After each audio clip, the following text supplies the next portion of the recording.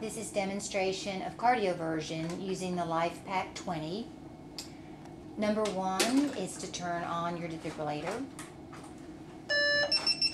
Connect electrodes. Number 2 will be to connect the quick combo pads to the patient's chest using either position, the anterior lateral or the anterior posterior positions for the pads, depending on the size of the patient's chest.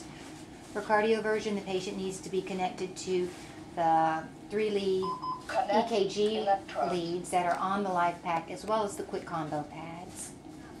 We want to use cardioversion energy joules of 0.5 joules per kg.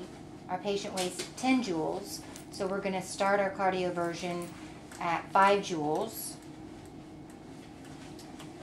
We want to select lead 2 to monitor this patient in.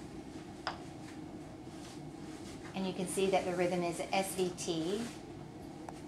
For cardioversion, we want to press the sync button on the defibrillator. And you'll see an annotated mark above each QRS.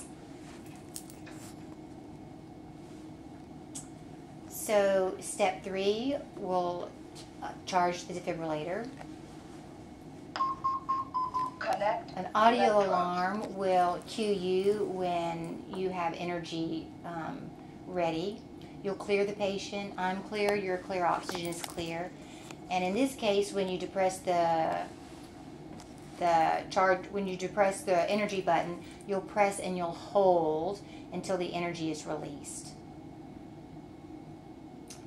We'll go back to number 2, energy select, and we have 5 joules selected. We'll charge the defibrillator. For this cardioversion, if the first cardioversion is unsuccessful, we'll select 1 joule per kg, which will be 10 joules. We'll charge the defibrillator. We'll clear the patient. I'm clear, you're clear, oxygen is clear. We'll depress the energy button. We'll depress it and hold until we see the energy being released.